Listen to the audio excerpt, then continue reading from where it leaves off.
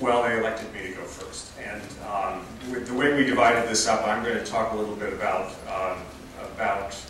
what the monetary authorities are doing now and how that fits into the current situation. And then Dan's going to talk about fiscal policy, I think, and Harry's going to talk about regulatory reform. So,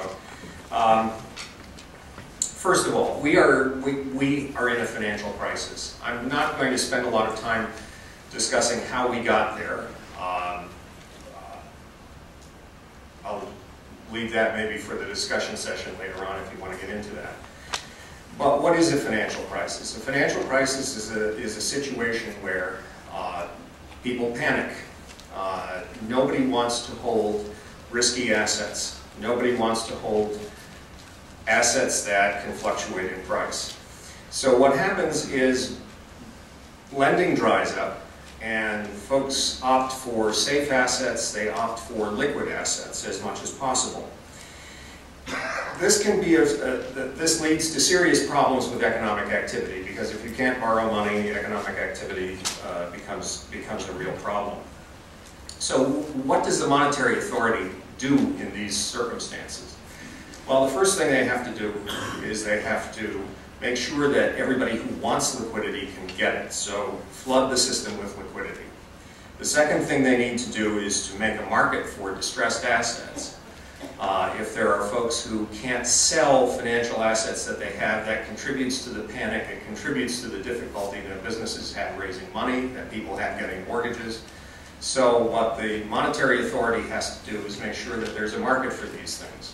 Sometimes by guaranteeing them, sometimes by financing private buyers, sometimes by buying the things themselves. But one way or another, we have to get back to a situation where financial assets can be traded in the normal manner, where for every seller there's a buyer at some price. The third thing they need to do is to make sure that insolvent institutions, insolvent financial intermediaries are closed. The worst thing in a panic is to have money that you've lent to a financial intermediary and then discover that that intermediary has disappeared and your money's disappeared with it. So we have to make sure that insolvent banks are closed.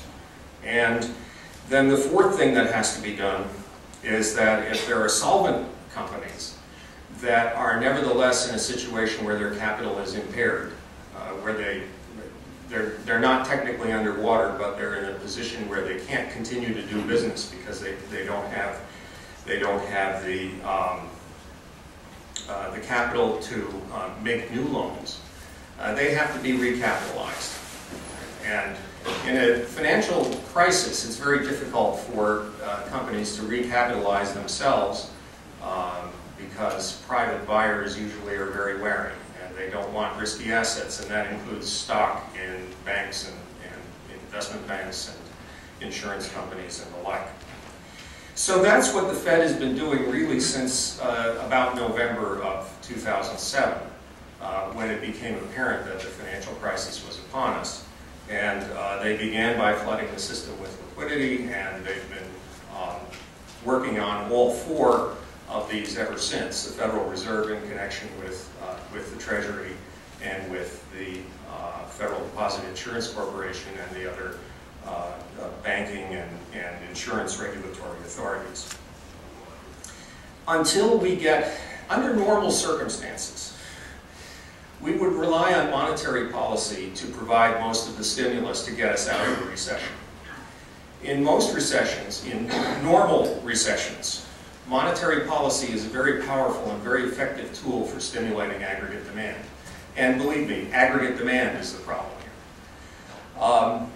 Under circumstances of a financial crisis, monetary policy doesn't work because the financial system itself is impaired. It's not working right. So during a financial crisis, the first priority of the financial authorities has to be to repair the system and get it back to the point where it's working normally. And because it's not working normally, the stimulus doesn't come from monetary policy. It has to come from somewhere else, and that's, of course, where fiscal policy comes in. And that's where I turn it over to Dan. Okay. I think I'll just sit here if that's all right. Just that way we can speed up time a little bit. And so John basically led into my talk. I had a little bit of my notes here. I said in normal times, most economists are content to let monetary policy do the work that needs to be done to moderate the business cycle. The problems with fiscal policy are well known. They're what are called long invertible lags. When you recognize it's a problem, then you have to implement the problem, then before it actually takes effect. So in general, if you look at the last 25 or so years, economists haven't talked about fiscal stimulus because we said we don't need it.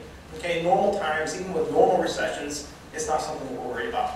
But as John mentioned, these are not normal times. Typically, we let monetary policy take care of things, but monetary policy right now has pretty much done everything that it can do. The Federal Reserve has turned on the spigots, money is flowing into the economy as fast as they can put it in there, and it certainly has helped alleviate the problems a little bit, but certainly not to the extent that we think probably should be done. Certainly the economy isn't working as well as it could be working. To give you an idea of how bad things are, we all know how bad things are, but let me just kind of run down a list of a little bit of statistics that kind of tell you what's happened in our economy. We've had a decrease in consumer expenditure since the recession that's worse than any other time since the Great Depression. In the last year, private investment decreased by 28%. This is, again, the largest decrease since the Great Depression. Industrial production is down by 15%. This is the largest decline since we disarmed after World War II. We have the largest amount, even though the unemployment rate is not as high as it was in the early 1980s, we've actually lost on a percentage basis more jobs than we have at any other time since the Great Depression. The unemployment rate right now that we know is 9.8% nationally. That's a measure of people who would like to have jobs but can't find a job. The Bureau of Labor Statistics estimates alternative measures because that doesn't include people who are underemployed. People who are working for involuntary part-time reasons. They'd like to be working full-time, but they're only working part-time. And there's other things that they put in there too. And when they estimate this, it's 17% of the labor force is either unemployed or underemployed. This compares in normal times, that number is about 9%. If we look at, so basically we have this great underutilization of our labor capacity. We also have a great underutilization of our capital capacity. We have machines and tools and factories that are sitting idle right now. Typically, we have, idle resources are in the teens. We have, 17, 18% of our resources just aren't being used for whatever reason at a given point in time. Right now, the number is above 30%.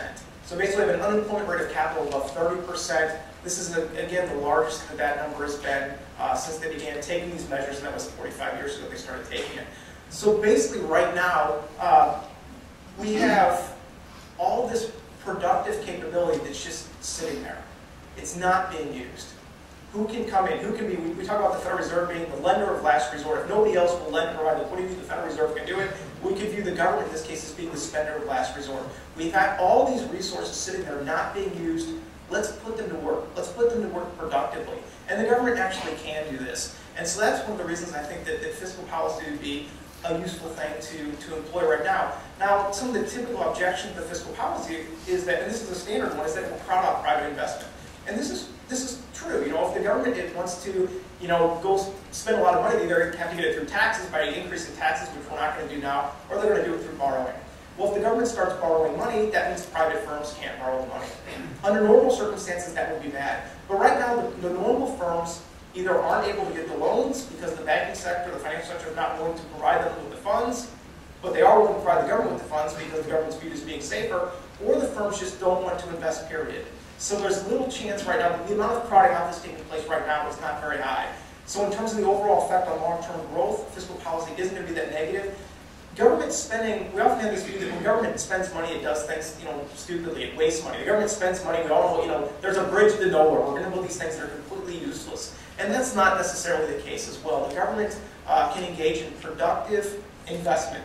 Okay? It might not be private investment, it could be government investment in infrastructure.